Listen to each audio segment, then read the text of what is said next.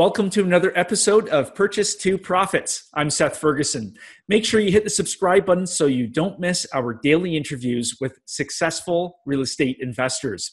Our guest today has acquired approximately 900 rental properties since 2001, and along with his partner has built several companies in brokerage, management, lending, and construction.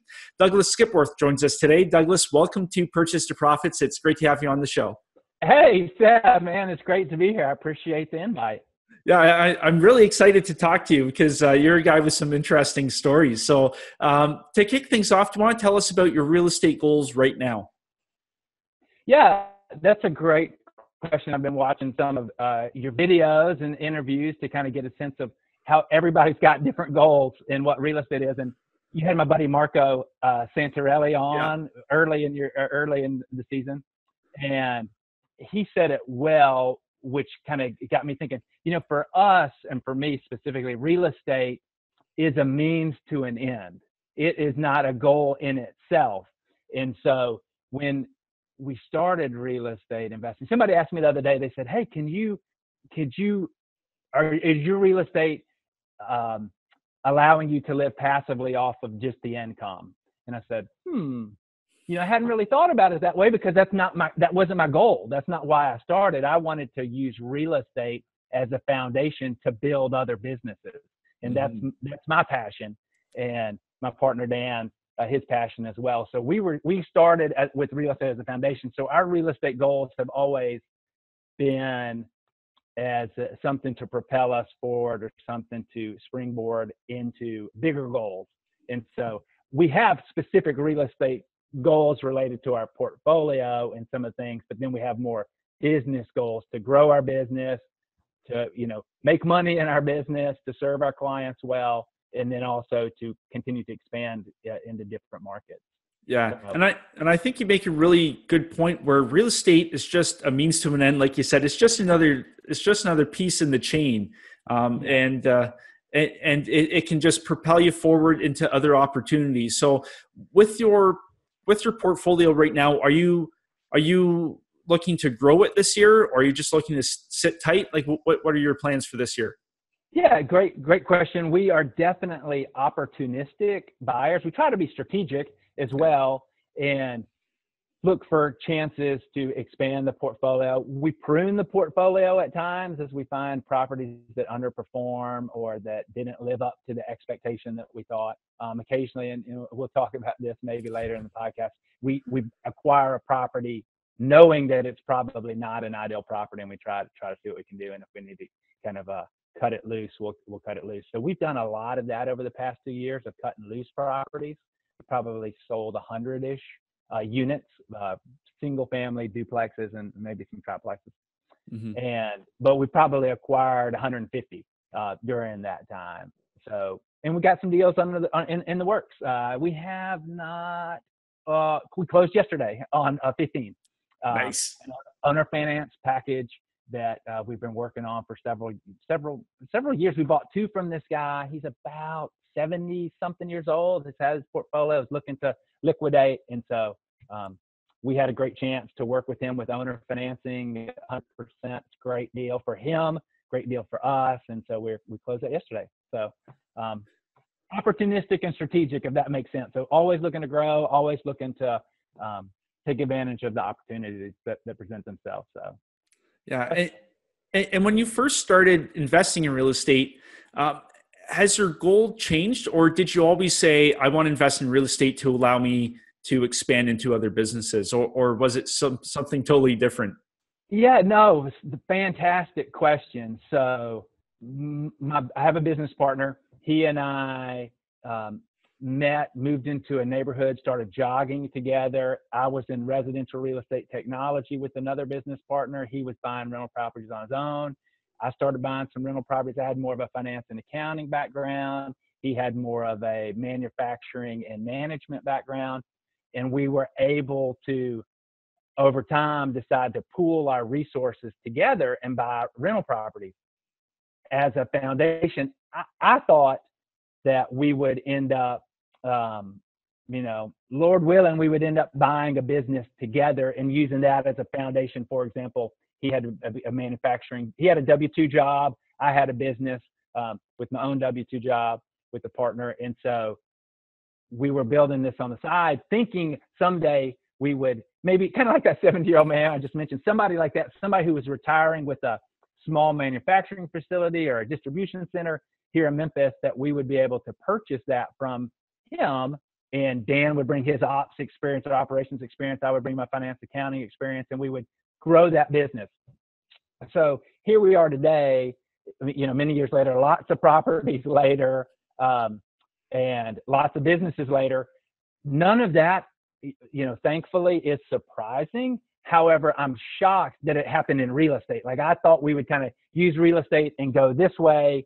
Instead, we got the real estate, and it got us even deeper into helping people manage, helping people buy real estate, helping them take care of their real estate, and helping them finance it. And so we've just gotten to be kind of subject matter experts on real estate, and that's where our core capabilities develop. So yes and no, as far as when did we start out with real estate, the foundation, and kind of where we got. So yes, we're surprised with where we are and the business, the foundation it provided, but on the flip side, it's like it did exactly what we wanted it to do. Again, thankfully that we're able to take advantage of that. So. Yeah. And have you found that having those different businesses within that real estate industry has allowed your portfolio to grow better than without it? Has it been helpful? It's been really helpful for us in many different ways. Some examples being when we were buying, so we started as a lot of people as W-2 kind of investors, kind of investing, not as a hobby. We never did it as a hobby. It was always as a business. So if you read, like Millionaire Real Estate Agent or Millionaire Real Estate Investor by Gary Keller and Jay Papasan, it's like, but this is a business. It's not a hobby. So we always, but we had our day jobs. And so as we were doing our day jobs and we were borrowing money from banks and repaying loans, when we started our property management company in 2009, our third-party property management, we were already since 2001 managing for ourselves. So when we started third-party managing, all of a sudden the banks, and we'll talk a little bit about this later, I think, but it was, just unbelievable timing. We were blessed in the sense of we had a property management company, and so the banks looked at us as better operators than other W-2 investors because we had the infrastructure to manage properties for ourselves and for other people and clients. And therefore, and what we've talked about is that when the bank started taking back a lot of rental property from investors who were defaulting on loans, we had the infrastructure. So man, we benefited so much because we had that other business. And then since then, as we've managed for clients, as they want to sell properties, we get a first look, as do our clients, to kind of see if there's a trade there before it hits the market, and then do an in-house maintenance and in-house construction services, financing. So we found it in many, many ways to be really beneficial for us. The other part I would add for us that's helped is having external clients, as you know, is that accountability that you might be a little bit easier on ourselves than we would as far as systems and processes and people and doing things. But when you're accountable to clients, it makes you up your game. And so that was a real big, it was a portion of thought process of why we wanted to take on other businesses, to just help ourselves get better. Everybody wins.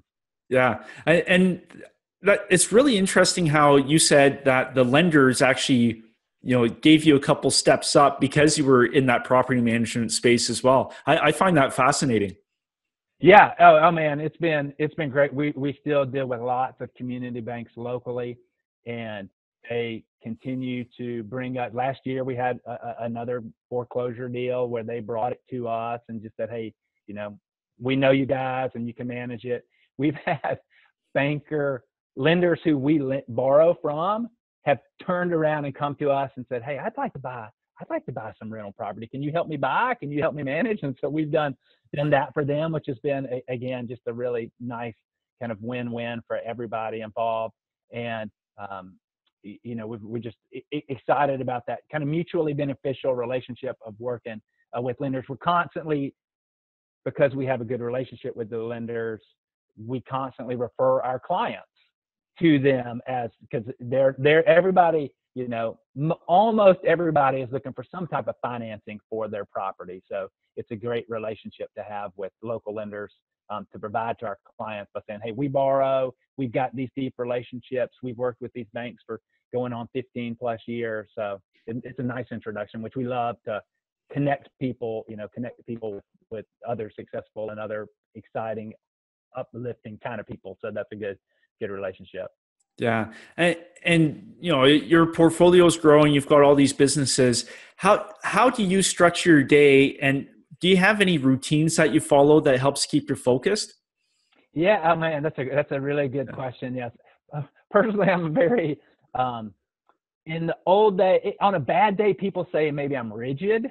But on a good day, yes, it's routines, it's organized, it's thoughtful, intentional.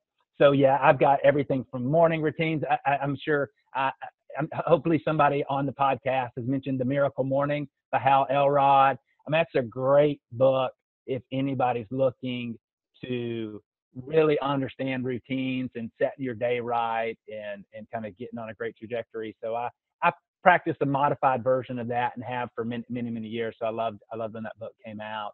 And then I've got a calendar that I use.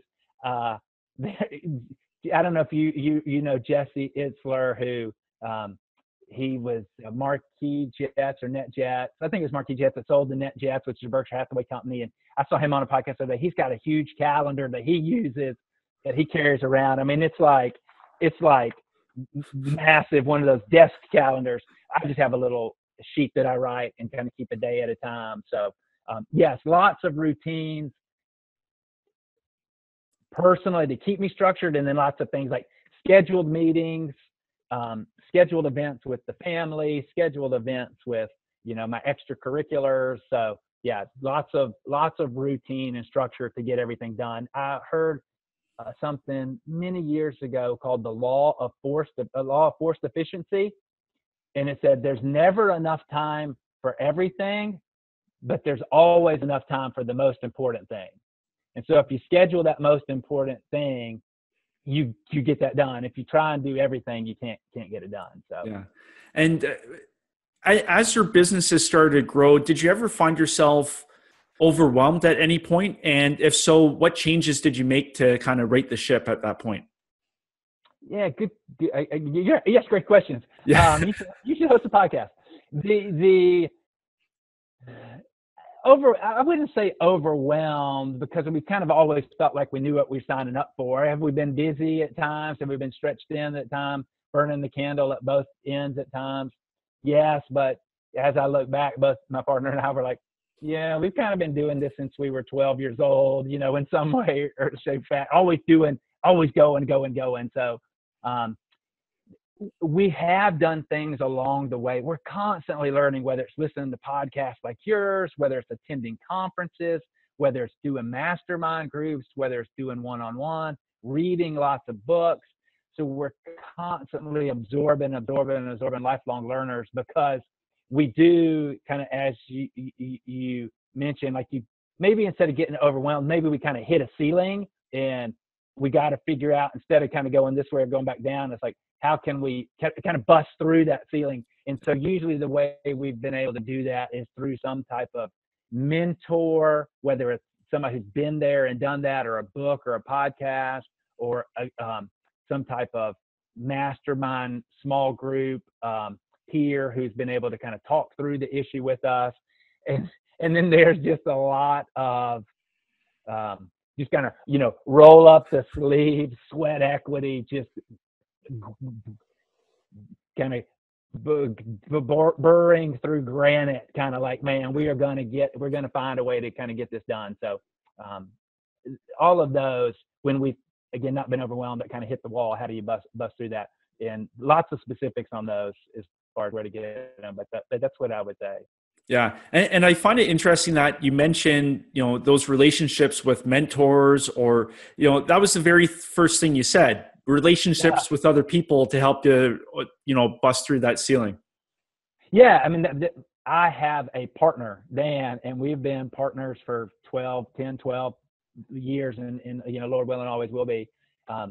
And we love the accountability that brings. We love the encouragement that brings, that we when he's down, I'm up. When I'm up, he's down. He can pull when I can't. And he can, hey, here's who I'm at, or here's what I read, here's what I've done. And constantly encouraging each other in that, and have kind of continued to surround ourselves with people like that. I've been partnered in businesses before with others who weren't as like-minded and didn't have the same vision, values. So when you're able to do that, it's just kind of that 1 + 1 = 3. Yeah. So we find that in mentors who we click with, connect with, other peers who are doing something similar but different that we can learn from. So yeah, relationships are, kind of what it's all about, if you really want to boil life down to its essence. Yeah, no, I absolutely. And right now you've got about 900, you've acquired 900 properties. Is there one that stands out as a keystone deal that really moved you forward? Yeah. So we as you asked, overwhelmed, again, I said, hit the ceiling. Maybe we've hit the ceiling so many times. So we're always we're hitting the ceiling somewhere and having to bust through. So we've had lots of keystone deals as we've kind of come through, but one that was real, kind of foundational for Dan and me was he had a rental portfolio. I had another business and my own smaller rental portfolio. And then we had bought a few properties together. We were mostly buying MLS, because that was back in the heyday in the mid 2000s. And so we said, what's a strategy we could try together? And that was tax sales. And that worked well. And that was a reason why we started kind of coming together. And as we came together, we did a few more tax sale deals, and that was great. And I was still buying for myself. Dan was buying for himself. And then we had a neighbor who was a real estate agent. He was flipping houses for an out-of-town investor. And the out-of-town investor, they had about 50 properties going in the heyday of 2007, 2008. And, the mortgage pipeline, the spigot cut off on mortgages, so they couldn't get these properties sold, mostly owner-occupant type properties they were trying to flip. So the realtor came to Dan and me and said, hey, you guys manage for yourself. What about managing these 50 properties for us? And we said, man, that's, that might work. It would force us to get better and all these things that we've kind of talked about previously. And we managed those properties. Some of them were offline. They were vacant and needed rehab. So as we collected them, it was Labor Day of 2009 when I got my real estate license right at the time. I had just been working on it. And so we started doing third-party management about 10 years ago for these 50 properties. They sold off some and did something. So it was about 30 properties left, and that was a rental portfolio. And we were using the rent collected on their behalf to fix the vacant properties. And a bank got involved because they weren't paying their loan. So we ended up kind of switching our services from who we were managing for, from the owner to the bank, the lender. And but the owner still owned the property. Long story short, we fixed these things up, and the owner and the bank, in conjunction, as we filled them up, as we rented them, filled them up, got them all fixed up, got them occupied, then we bought them. The bank, I can't remember, the bank loaned us 80%, and then the owner loaned us the other 20%. So we were no money in. This was something like 20 properties when it was all said and done. And not only did it propel us into a property management business, but it was the first big deal Dan and I did together. And then we went from like 3 properties together to, oh man, now we got, 25 properties together. Yeah. And the way that deal played out has just been amazing because unfortunately, the borrower or the owner hit some more cash crisis. And so we bought out his 20% loan at pennies on the dollar because he was cash hungry. I mean, he was just out of money. So we were like, maybe we owed him, I can't remember, $200,000. And we were like, hey, will you take 20? And he was like, yes, kind of deal. So all of a sudden, we had a ton of equity in the property.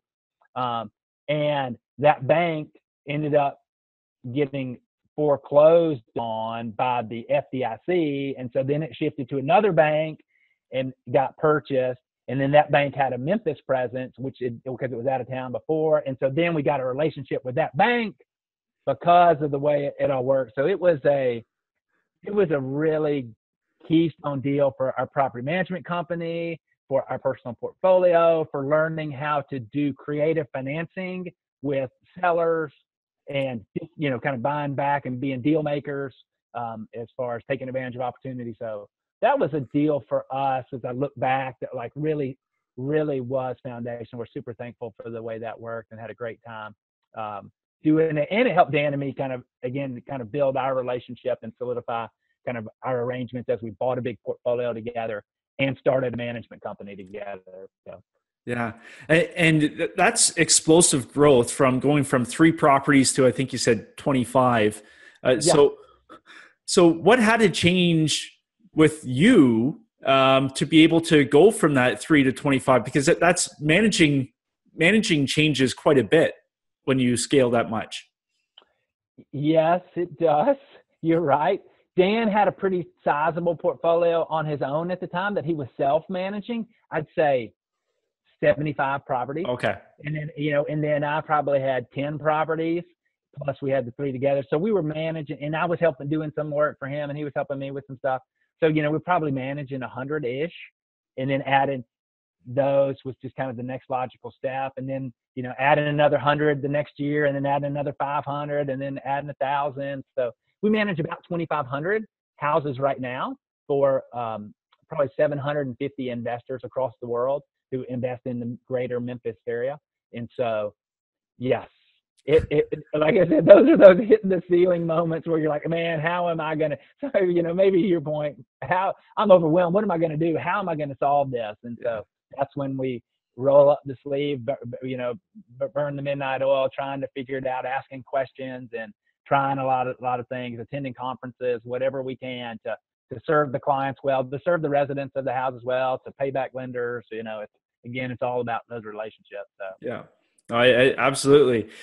So how has getting involved in real estate investing changed your life so far?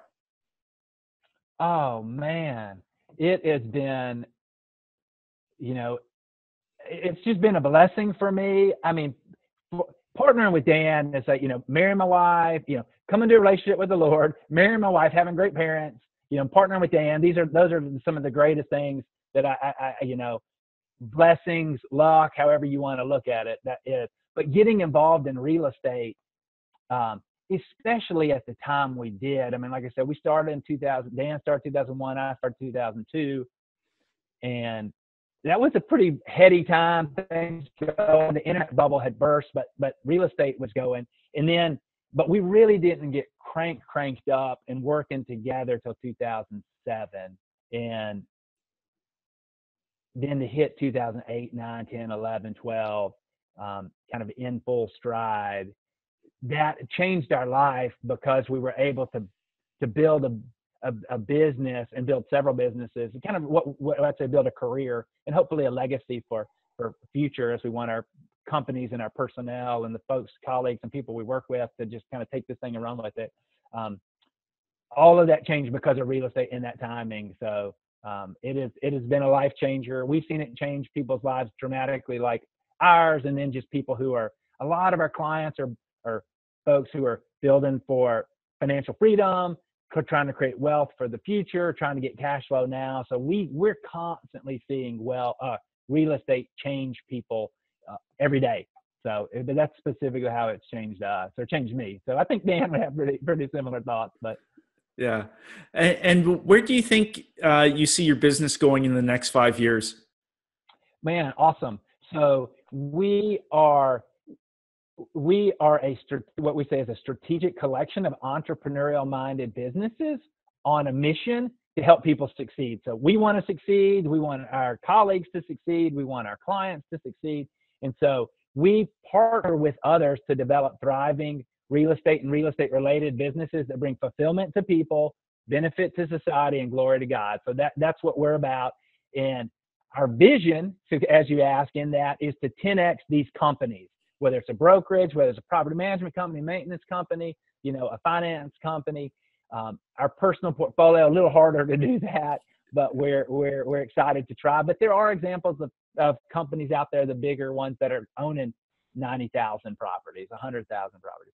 So that we're committed to pouring into our business unit leaders, our colleagues, as they're serving the client, so that we can serve more and more customers, clients, residents, borrowers, whatever, kind of across. We're in the greater Memphis area, Memphis, Tennessee, and Jackson, Tennessee, which is about 70 miles on the way to Nashville.